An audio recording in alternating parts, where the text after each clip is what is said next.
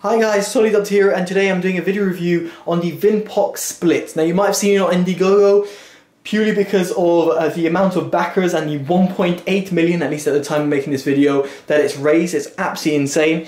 Now the monitor can be found for around $200, at least on Indiegogo. Its RRP I think is a lot more at $399. Just bear that in mind. I'm going to be reviewing it at $199, which equates to around £150 in the UK. Bear in mind that you might have shipping charges and import fees to pay. I'm not equating those in the equation, so just bear that in mind where I'm kind of placing this monitor. So this monitor is a 15.6 touchscreen based portable monitor that has USB-C connectivity, works with Android, consoles, PCs and Mac devices. It also has two USB-C outputs, which is inputs, which means that it can use multiple inputs in order to do that, and you can just switch between them. It's also got mini HDMI, which means you can see right now it's connected to my Windows 10 beast of a PC that's found on the right hand side. You might see it glimpsing on the right. It's got two 1-watt speakers that are included. It's also, and if I haven't mentioned already, full HD, so 1920 x 1080p, which is brilliant. And then other than that, it's got a 3.5mm jack, a headphone output. If you were to output sound via this monitor and you just didn't want to disturb anyone around you, you could plug in your headphones and have that included. So it's pretty much got everything you'd ever want from a portable monitor, from the fact that it's a touchscreen monitor or the fact that it has got these different inputs. So without further ado, let's talk about the build quality and design. Now, the monitor itself looks fantastic. It's gorgeous. I think they've done a great job. It's got very thin bezels all the way around. Apart from the bottom, it's got just a slightly thicker one.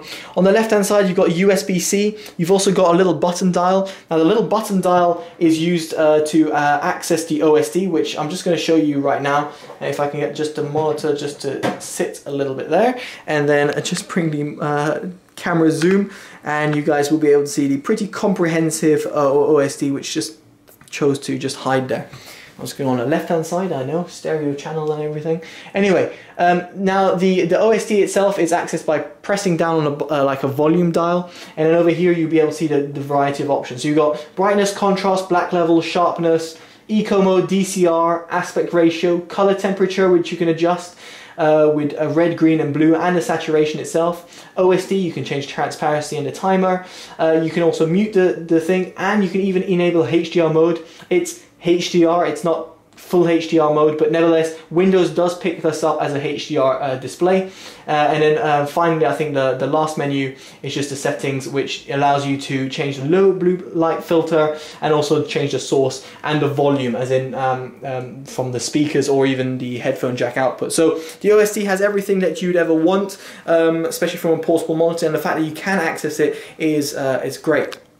Now the monitor itself is extremely thin. If I just put it across next to my OnePlus 5T, as you can see over here, it is very thin. Now that is currently with its stand at the back, which if I just remove, you'll be able to see it is absolutely incredibly thin. Now my camera is probably going to struggle to pick this up, but you can see my finger over here. I'm just holding it like this, and you can see the phone. So it is very thin indeed, which means that it's pretty lightweight. Now the monitor weighs in apparently at 600 odd grams, 650 odd grams.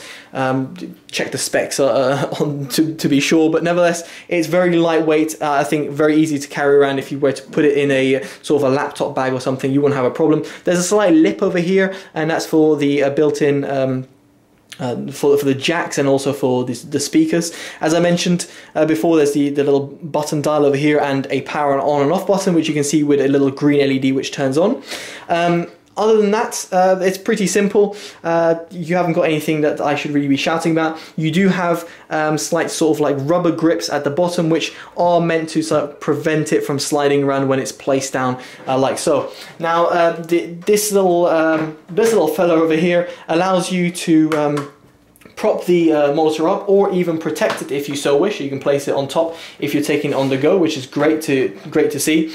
But what's more important over here is when you can prop it up like so, it becomes quite nice for, say, presenting, or if you want it as a second device, or if you want to be using it as like a touchscreen sort of device, you can do so like that. Now, you might realize that, you know, why is touchscreen not working? Well, for some reason, my Windows 10 device, my machine, didn't really like a touchscreen. However, you'll be pleased to know that I have got a Microsoft Surface Go via USB-C, which I'm just going to showcase in a bit.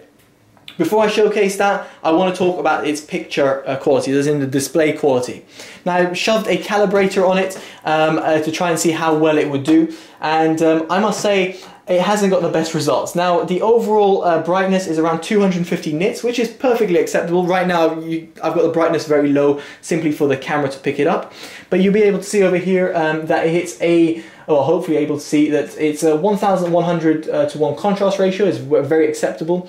Viewing angles are good. When you do shift, you do notice a slight sort of, not dimming, but you do notice it not being as bright as you would expect, kind of like a, not kind of TN shift, but nevertheless, colors don't shift, but you do notice to be a little bit duller unless you're sitting dead onto it.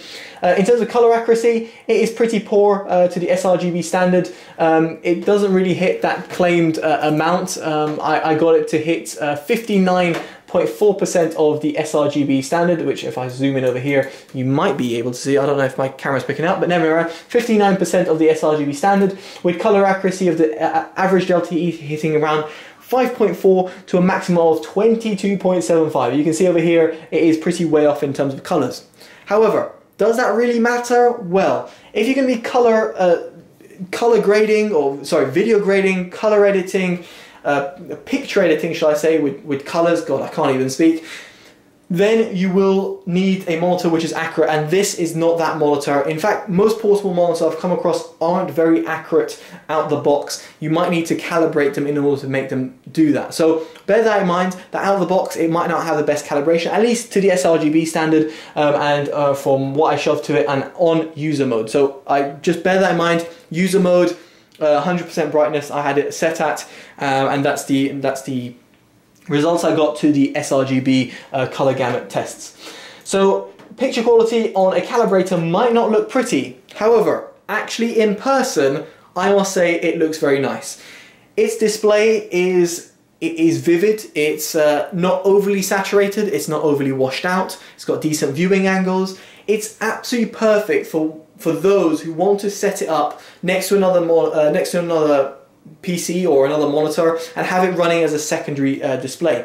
The fact that you can also use this with your games consoles. Now bear in mind it's a 60 Hz panel and it's not got the best sort of input lag and sort of response time, but it's perfectly acceptable if you're a casual gamer or if you're a person who's just going to be scrolling around. I wouldn't worry too much about it. In terms of how it does throughout different images and different colors, as you can see right now, I'm just going to be flicking through a couple of backgrounds. I must say I'm very impressed. Now, for some reason, it's changing it on my main display. There we go. It's every other one. So in this display, in this picture, sorry, you got a nice sort of like contrast between the dark blue over here and the land.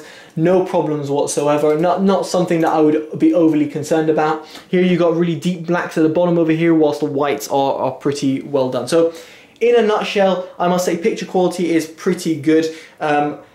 Especially for a portable monitor, I have no sort of complaints. Now, I did say I was going to connect it via USB-C, and I'm going to show you that via the Microsoft Surface Go after I just log in.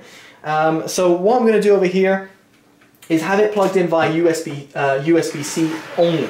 So I just want to show over here that you can use it via USB-C without need of power. So I'm going to unplug the monitor. As you can see, it switches off, and then I've got USB-C, and that's my PC picking it out, by the way. Plug in USB-C, and I know you can see my arms rather than the monitor, and it should, there you go, pick up. Now what I'll showcase over here is also its touchscreen functionalities, which are on the Surface Go. It's kind of having it's just not liking the God, let's just drag this across. It's quite hard working on multi-screens. There we go.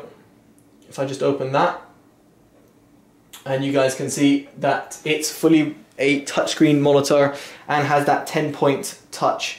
If I just open up Paint as well, if I just find it, you guys will be able to see the sort of touch input that it has.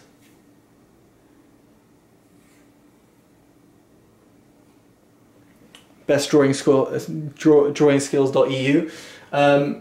If I try and open it up, God, it's going to be absolutely mental, but I'm just trying to show you the different touch that it has. You can you can't really see it, but it picks up all the multiple touch inputs. Anyway guys, that's pretty much it. I must say I'm very impressed with the monitor. I've got no complaints. It does exactly what it says on the tin, and it's great for versatility. That is it really. I would definitely recommend it. Check in the description below for more information. Let me know